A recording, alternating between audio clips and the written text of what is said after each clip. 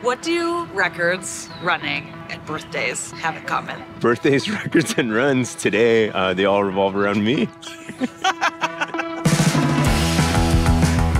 Today I'm running 33 1/3 miles because it's my 33 1/3 birthday, and records spin at 33 1/3 revolutions per minute. So I'm gonna be running on 3 different terrains to visit 3 different record stores with my only goal of making it to all 3 before they close.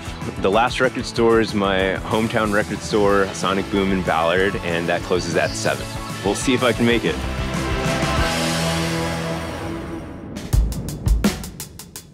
Speaking of like 33 1/3, we might have talked about this before, but like the 33 1/3 book series. Yeah. Oh, dude, I love those books. Like Iggy Pop was like about it. You know, he would get in your face, he would crowd surf, he would yell.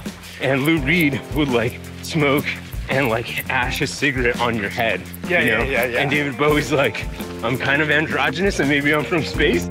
Talking to the Lyft driver about like how British the Beatles were in that Get Back footage, where they're like writing all this amazing music and they're like, well, we should stop for tea then, shall we? You know? And he was like, yeah, I guess I'm not familiar with England, but like, they drink tea there, huh? And I was like, yeah.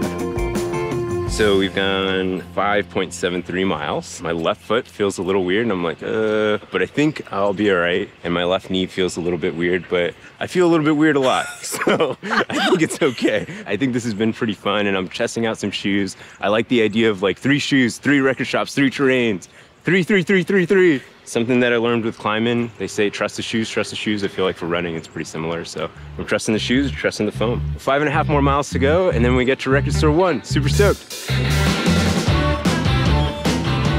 Have you ever seen a bear by the coast? I think that's a thing. Coastal bears. It's a cool view of the city. It's Thomas's favorite view. I live just over the water, somewhere over there. 11-1. Leg 1 down. How's that knee and that foot? Yeah, it feels a lot better now. I think we were able to change up pace a little bit, change up the like dynamic of how I was striking. So I feel pretty good. Feel like I might be able to do 2 more legs, you know? Whoa. Shit, are you okay? Yeah. Oh no, Braden. Okay. It's actually Yeah, I know. It's swelling a little bit. 22 miles for it to feel better. So. Let's get some music. Yes, yeah. Let's grab some records. Super stoked on that.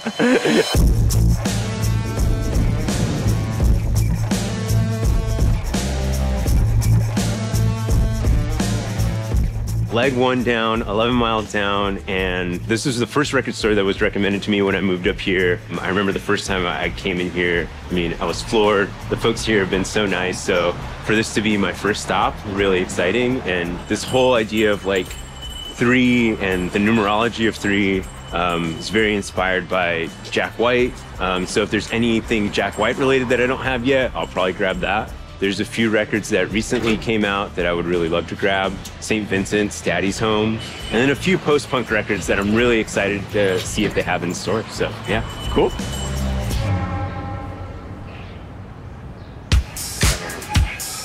This is one of my favorite records. Usually I try to look for like the staff picks. Do you have something really interesting that came through recently that you'd recommend? Oh, that's pretty cool. Well, I'm into the Marvelettes. Yeah, cool. Record 1? Yeah, pretty stoked on that. This record I love. I love the artwork on this record. I'll do this thing where like I'll grab a bunch of stuff and be like, all right, what do I really do? How much money should I really be spending on this stuff? Does your experience of these vinyls change with your sunglasses on? Oh, that's pretty good. So I always forget I have them on, and then I'm that guy. I just finished listening to Elvis Costello's audiobook. I mean, the man is a genius. Look at that. He's got a cigarette in his hand. He's got his shirt kind of open. I mean, it's just awesome. And they're like, but they got ties on. Everything about this just screams cool. It screams a little bit of pretension, but I'm okay with it. I mean, the thing about Patti Smith's Horses is it's one of those records where it's like, well, why don't I have that yet? You do know that you're going to 2 more record stores, right? Oh, so cool. Look at those pants. All right. Coyote Trail closed ahead. Those hours are the current hours. So I've been to this trail system once, and I knew that there was like these signs that I dig that kind of tell you like what trail you're on. That clearly seems like maybe an MP3 player that's wired headphones. And the horse has an eye, but none of the people have eyes. Want to get geared up? Yeah, let's go geared up. So I am packing some dried fruit, honey stinger waffle, and the applesauce, of course. Portalette with shoes. Got some backup shoes. Leg 2, I figure that my legs will probably still feel okay. Mostly I'm dealing with like mentally, I think it'll just be interesting. But these shoes are the new Speed Goats. They're meant as like a cushy, longer distance shoe. So this shoe should be perfect for this. Cool, cool, cool. All right, leg 2, follow the signs. It is motivating to be on trail. There's something really special about that connection, and like seeing all the trees and even being a little cold is kind of comforting. So it looks like this is the fork in the loop. We'll do about a lap and a half of this and then come down to this middle area. Cool. I believe the Silver Platters is the Silver Platters that Carrie Brownstein from Sleater Kinney and Portlandia used to shop at. So if I can find any Riot Grrrl records, and specifically any Sleater Kinney records that I don't have yet, I would love to find something there. How's your shins? Shin is feeling good, yeah. So The shin has recovered. yeah, I think we're all good on the shin. Hear that, Amy? The only thing about like these front country trails is that like there's nowhere to pee. Well, there are, but like You gotta lots of you gotta hold out a mile to the bathroom. I think I started this run being a little optimistic and cautious, and so far it's paid off. I'll have a little bit more of a padded time slot to get there by 7 for the last record store, and I'm feeling pretty good about that. All right, dude. 16. See you at the end. Halfway through this crazy thing. Couldn't have asked for a better place to find motivation. Stoke level is high. Got a little bit of a tweaked left ankle. Kind of being careful on how I land on it. I switched out of the Speed Goats to my trusty horns. My left ankle's feeling a lot better, so I made the platform a little bit shorter. It's not as cushioned, and they feel a little bit more broken in. The bottoms of my feet feel more impact, obviously, but my ankle feels a lot more stable. Glad I made that switch. It just dawned on me that I still got probably about another half marathon to go. Gotta remember to take it slow, listen to my body, have fun. T-minus 20 minutes till the next record store, so I'm stoked.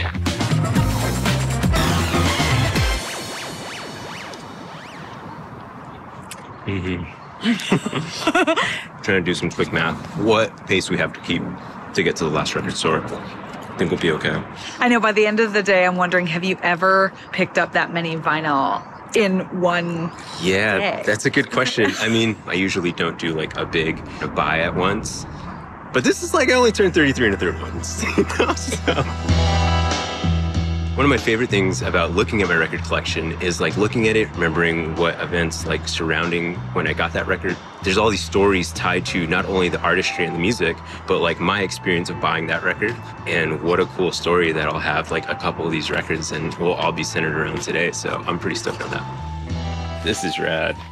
The idea of gunfighter ballads, and like also love that it says long play. My mom, when she was growing up in Nicaragua and she was like listening to records, she doesn't even call them records, she says long plays. So she says, Hijo, would you stop listening to the long plays? You have to flip them over every time. Why don't you just play the digital version, Special edition colored vinyl. And it's made in Germany. I gotta get this, I think. This was the record store, I think, that Carrie Brownstein came to right before she was in Sleater Kinney, so I should probably look for some Riot Grrrl stuff that's heavy on my mind. Remastered from the original tapes, that's cool. Killer picture on Sub Pop. This is rad, I love this. So here's some Jack White stuff. It's got 3 on it, 3 everywhere. Yeah, this might be a sign. This I was thinking, I don't know what it is. It's cool. It was $4. 5 records seems pretty good. And we still got 1 more record store to go. I'll put these 3 back and I think I'll take these 5.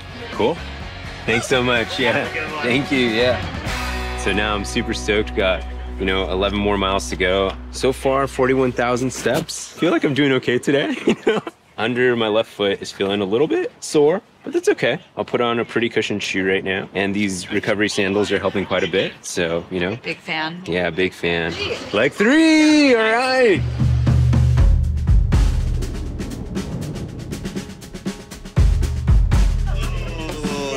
Talk me to sleep, boom, boom, boom, rappity dap.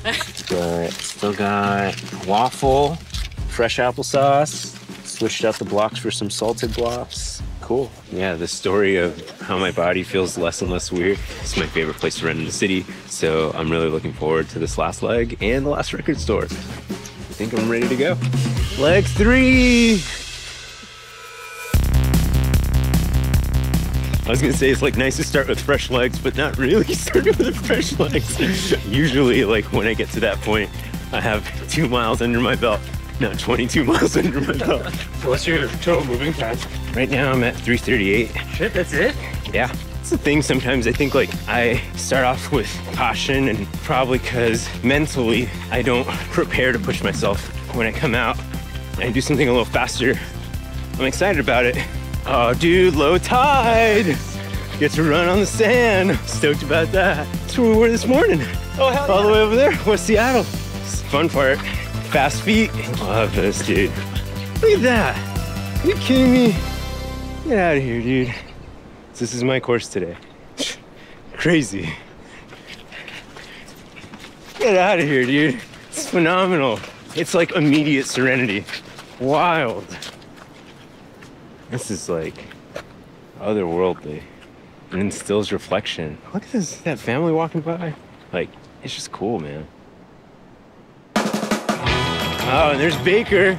You can barely see Baker, but it's cool, you can see it. And I love too, like, the serenity of this side versus the windiness of this side, like whenever you cross over to the other side. It's so cool. Oh man, so good. So motivating, inspiring, it's euphoric. Part of me likes playing this game, how close I can get to the water, you know? You jump in, you jump out. We're going just past where all those boats are.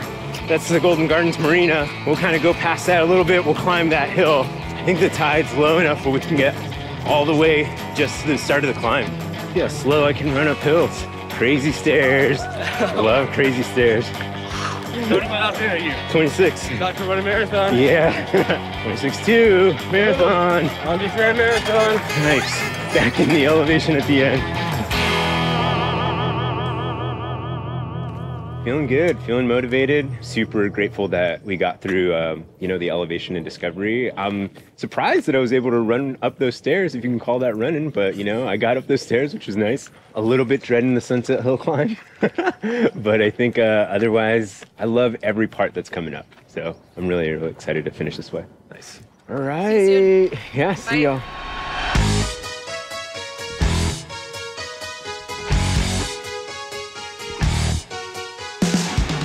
Telling myself, it's 5 more miles. And my legs are like, 5 more miles.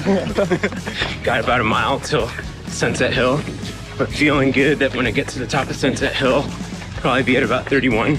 Leaves me with 2.3 miles left to go after that. All downhill. All downhill. Aisle 30 at the pier. 3 left. Top box in. Favorite flavor? Salted watermelon. Salted watermelon. Rocky music in my head for sure. That's the hardest part of that climb. 31! Woo. Yeah, final God's smiling down on us.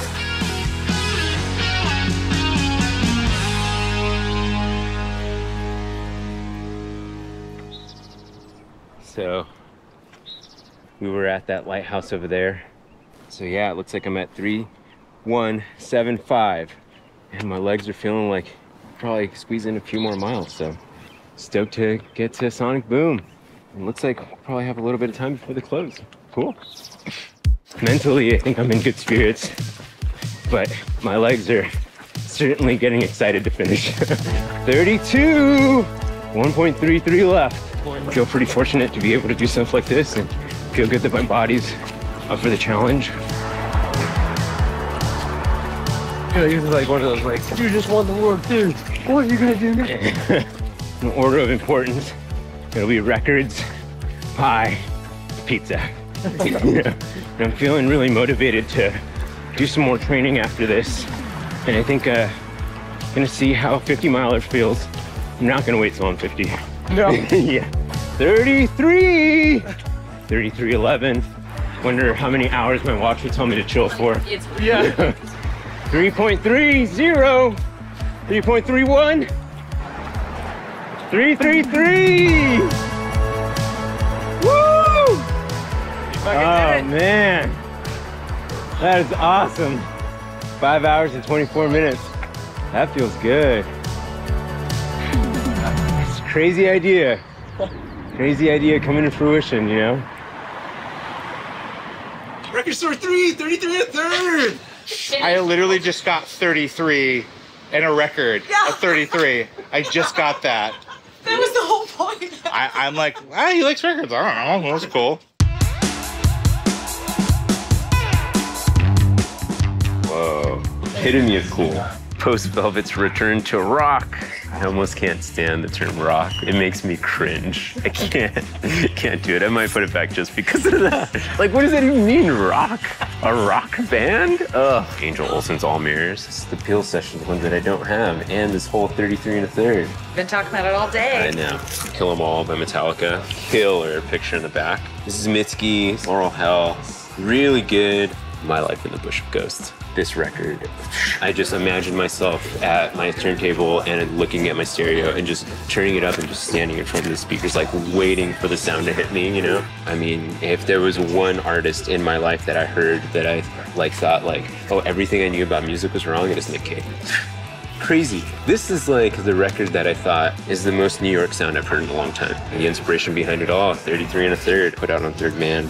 There's that 3 there. This is the reason I did this, you know? It's the 6 records. So 5 at the last record store. I think the record store before that probably, maybe it was 4.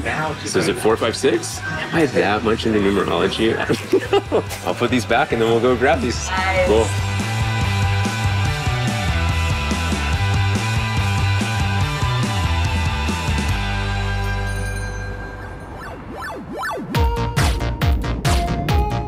So I set myself up to run this challenge on my 33 and a third birthday. I wanted to run 33 and a third miles to buy some 33 and a third records, go to 3 different record stores, try at least 3 different pairs of shoes, and go to 3 different terrains and different trail systems and routes. While there were some highs and lows, have absolutely no regrets, feel super accomplished, and I get to walk away with some killer records.